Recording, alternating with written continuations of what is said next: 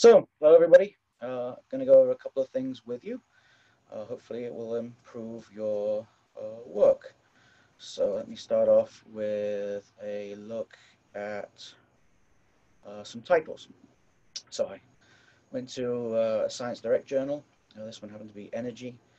I just thought I'd go over and look at some of the titles that are in the current issue. So, an updated review of recent advances on modified technologies in transcritical CO2 refrigeration cycle. An updated review of recent advances. So the problem with things like this is that in 10 years' time, this title doesn't make a great deal of sense.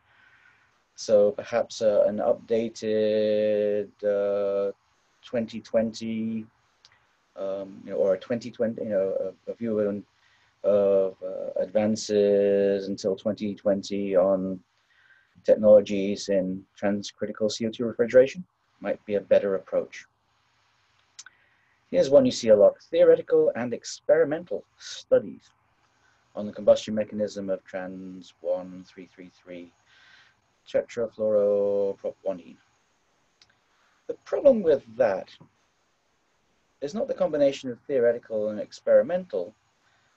I don't like the word studies. I think studies implies that you're really just looking around to see what happens, and that's fine if you're in the very first, endeavor for a field. But if you're the fourth, 10th PhD, you should really be focused on something very specific. So here I would just lead with combustion mechanism of blah, blah, blah, blah, blah, using theoretical and experimental approaches. I don't like that because I don't know what the theoretical approaches are, and some of us would only be interested in select ones and not others. So an improvement on, density functional theory or reacts-FF would tell me what they're actually utilizing. Supercritical CO2 Brayton cycle, a state-of-the-art review. Fine.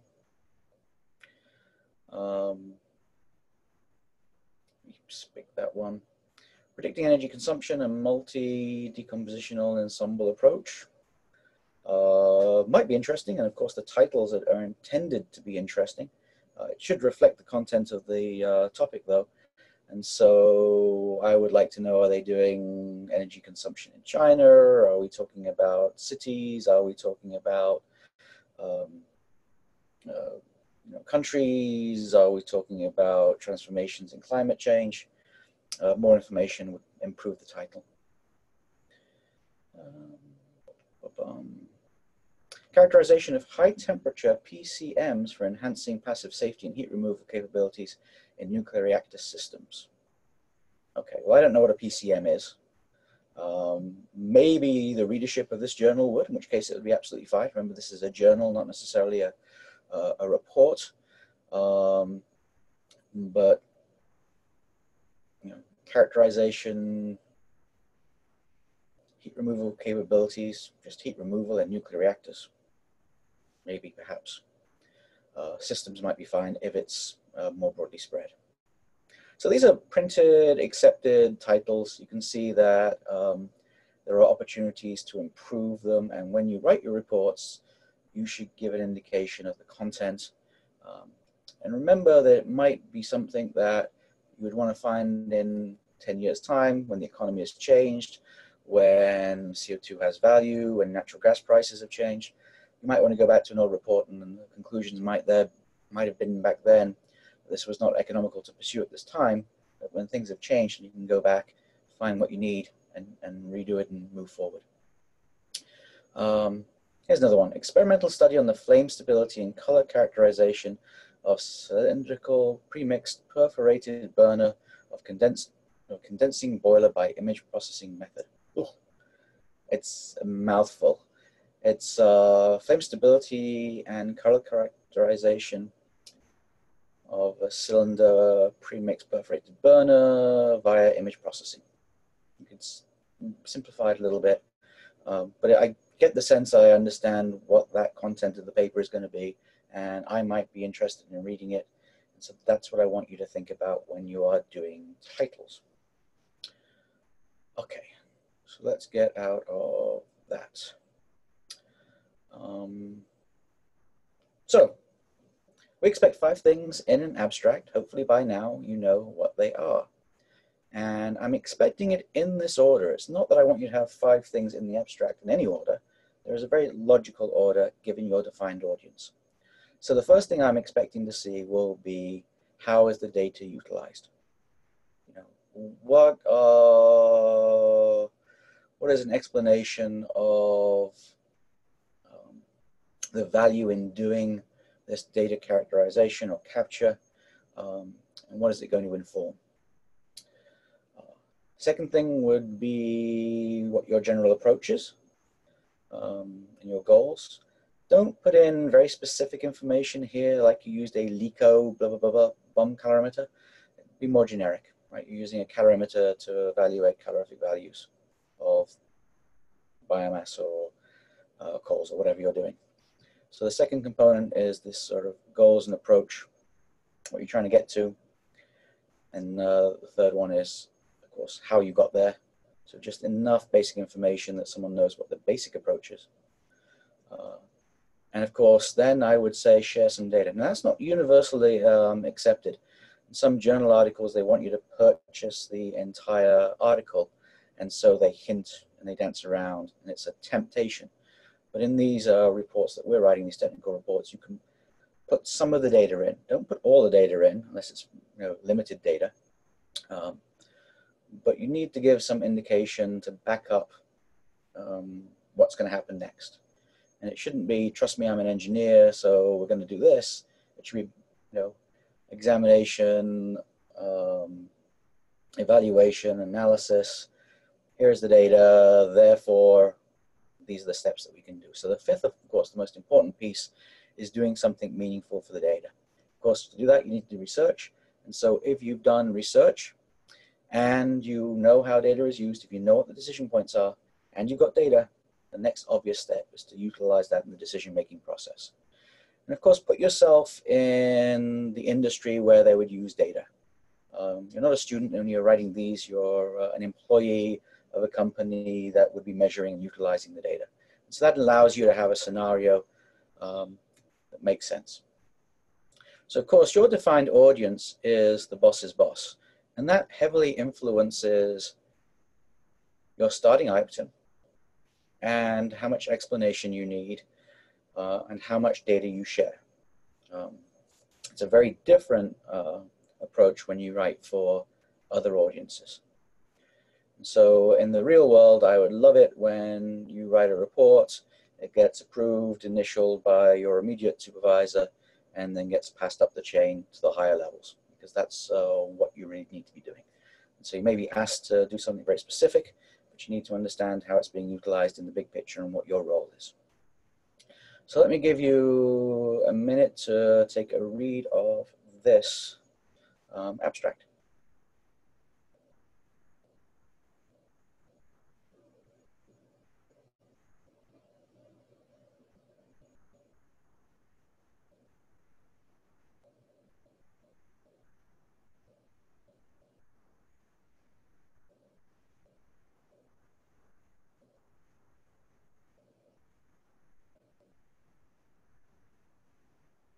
So this is an actual published abstract, and it starts off with a sentence on the introduction.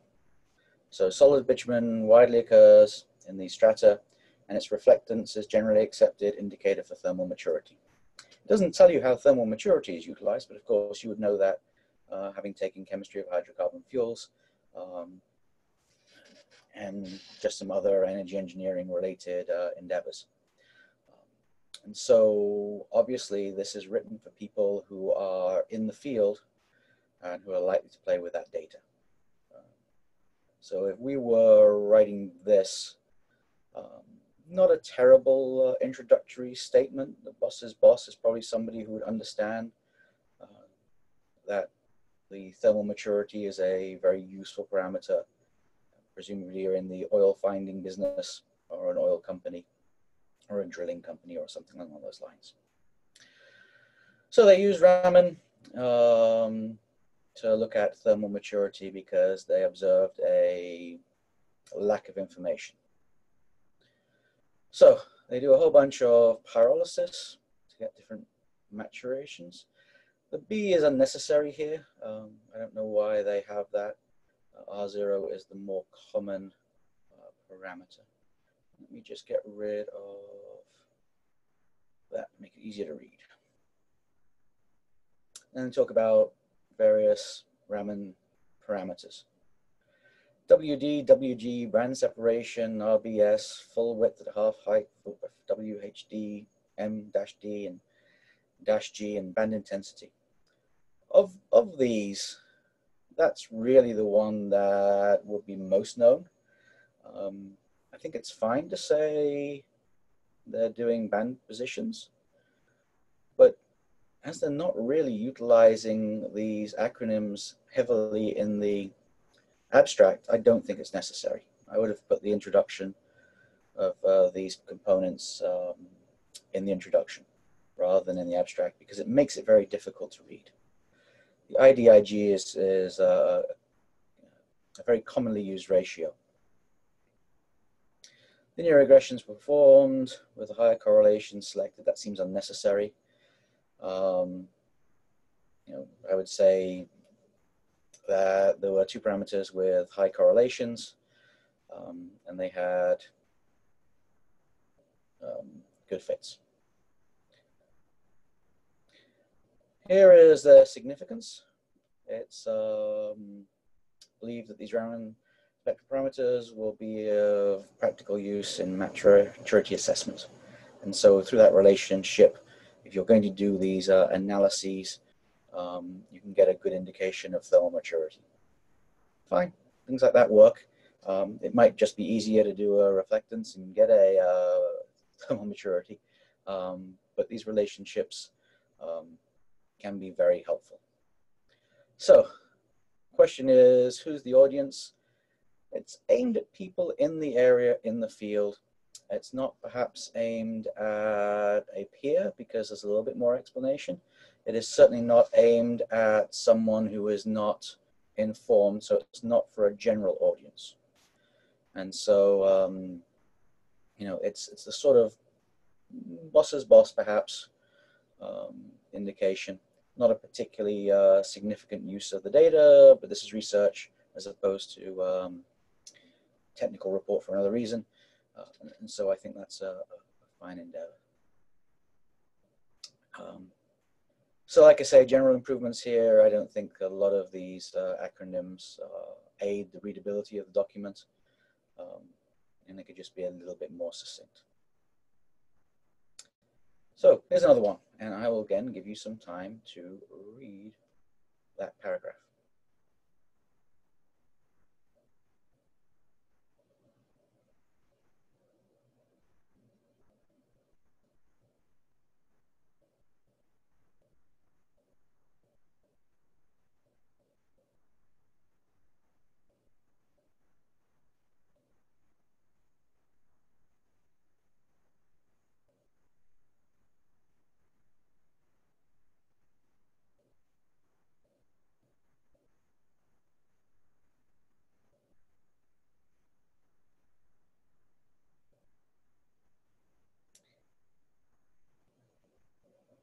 Okay, so they start off very much on cold flow improvers, no explanation.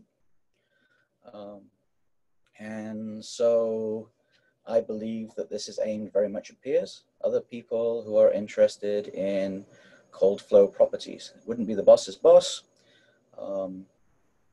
It's a peer, or perhaps the most immediate boss who'd given them the indication. So really this is a research article aimed at peers. They did viscosities of biodiesel and with cold improvers. They looked at a variety of properties. Was also determined, seems unnecessary. In addition, seems unnecessary. We could go through and remove some of that language. Oops.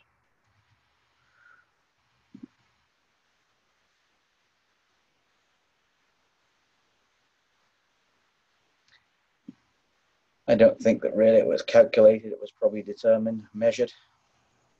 I don't think in addition it's particularly needed.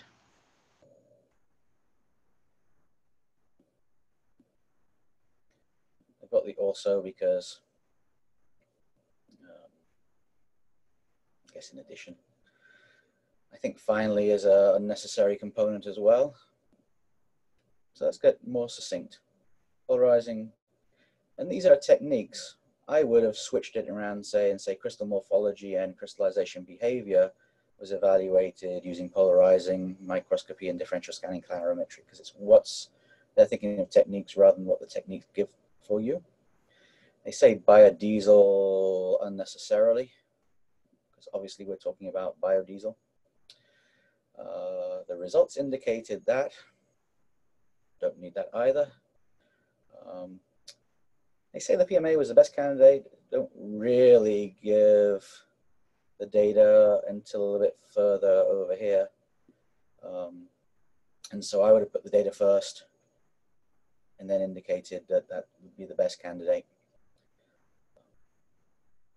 I don't like sentences beginning with acronyms. So I'd have said the PMA essentially retarded, essentially is unnecessary, retarded crystal aggregation at low temperatures via modification. Right, so that's not needed as a new sentence.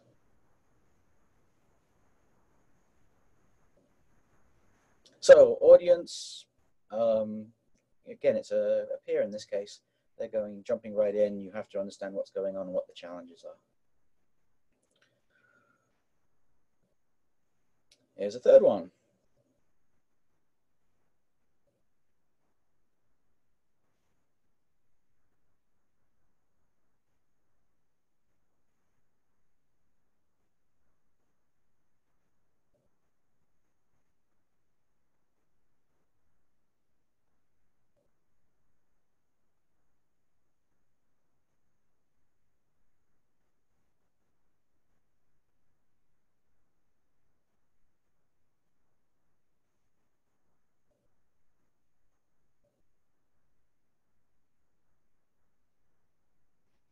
So we do have an introductory statement, biomass char, soil amendment, and we're particularly interested in this water holding capacity, which of course very obviously is related to the pore volume and porous structure.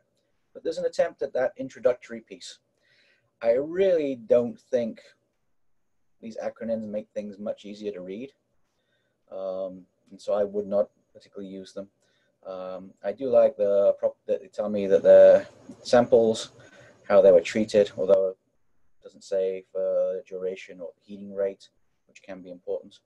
They're very much thinking of techniques. So titration, BMT, scanning electron microscopy. They move things around a little bit. So here they start off with the technique and what it gets you. Elsewhere they talk about what it gets you and the technique. So I always think that it's more appropriate to lead with the information. And so I would go on with functional groups were obtained via this Bowen titration, surface area through the BET approach, which is very common. I think you need to spell it out. It's like saying NMR, nuclear magnetic resonance. It's universally recognized. And then surface morphology via SEM. Then this volume, average pore diameter, and total porosity via mercury porosity. What's determined seems a little unnecessary and could be removed, like I say, as can this acronym. I don't think we need to know what definition is being used because they're not, at this point in time, because they're not discussing any mesopores, micropores, macropores. And so if they were, then that's appropriate to have in. As they aren't, it's not necessarily significant. There was positive correlation between the chars and total pore volume, however, no obvious relation to surface area and the water holding capacity. Then they introduced this water absorption rate. Again, I think it's unnecessary to talk about war. Obviously, it's of chars because that's what we're talking about. And of course, that's an expected opponent as well. So the distribution used to explain the differences. So it hasn't told us the differences. It's a heat that you have to read the paper. I don't like that. I'd have backed that information up. And again, this is a very obvious statement. So some room for improvements, I would say. But again, these are research articles, and it certainly looks like there's some interesting work going on in here. Now, I did earlier collapse this, and I want to open it up again. This ribbon has all sorts of really cool things, including the ability to do some very interesting formatting to improve the quality of what you're going on. You should learn how to format and use these sorts of pieces to get more professional look for your papers. There's an excellent link in the Canvas site, and you've probably seen my comments saying that you should learn how to format. This is where it is. It's very easy to play with. Please take a look at it and improve your reports and your questions. Professionalism should be throughout. These are very trivial, easy things to do, but has a big impact on how things look. I did also want to go over some tables. So if this happened to be a mean and a standard deviation, then there's a couple of things that we should do. One is realize you can control the size of this and should make it be about the right size. I'm going to do some formatting and insert a column. I'm going to insert a column here as well. And I'm going to control the spacing. So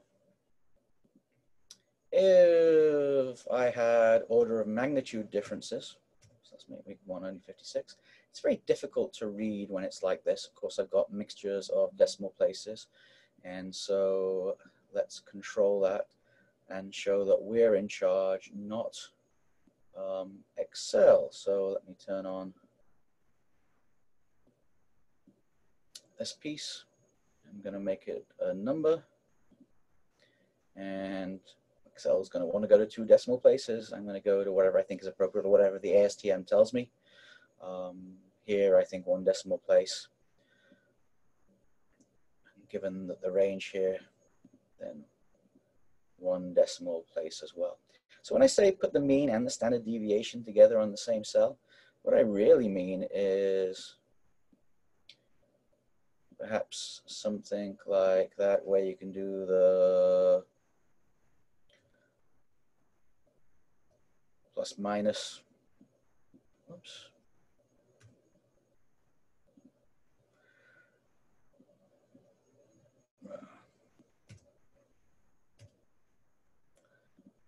Put it in front of here.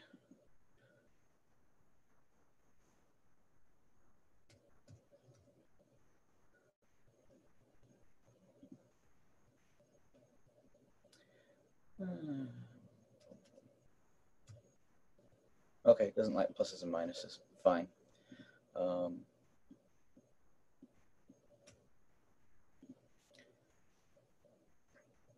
But the way I can control what's going on is if I justify it, then it's very easy to see orders of magnitude when they occur. Obviously, this has been a little bit more ordered. And so that's easier to read. And then when make this about the right size, perhaps you only put these cells around it. And of course, one of the things that is very nice to have in the review of this is the ability to go and do some appropriate formatting by themes.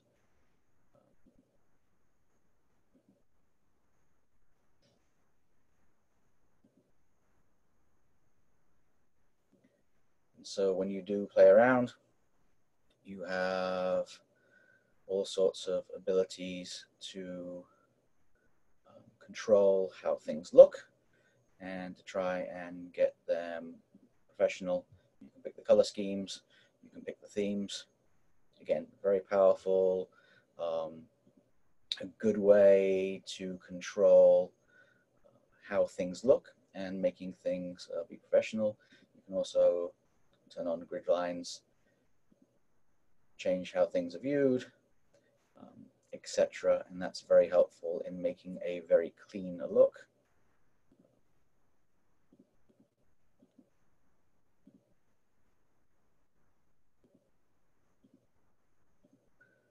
And when we play around a little bit, which I've forgotten how to do apparently, you can make these tables look much better.